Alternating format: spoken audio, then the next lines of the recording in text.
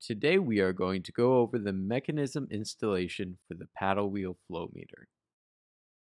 First, we are going to install the union adapter in the nuts with the pipe.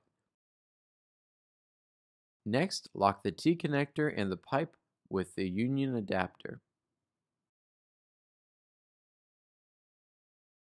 The arrow sign on the top of the paddle set means the direction of the flow. The top side of the arrow sign means the direction of the line out. The next step is to install the device to the paddle base and rotate it clockwise. Please watch the direction of installation and do not force it. It is important to note that the screen can change direction according to the pipe's alignment. Unscrew the 4 hex socket head cap screws on the top housing, then rotate the screen. The 4 screws need to be screwed in evenly.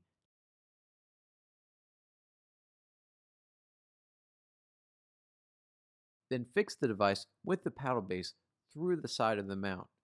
You can find taped holes on both sides.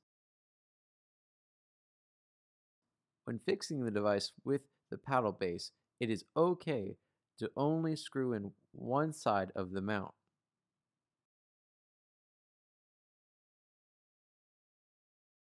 Lastly, connect the cable inside the box to the power supply and the communication system. That is it for the mechanism installation.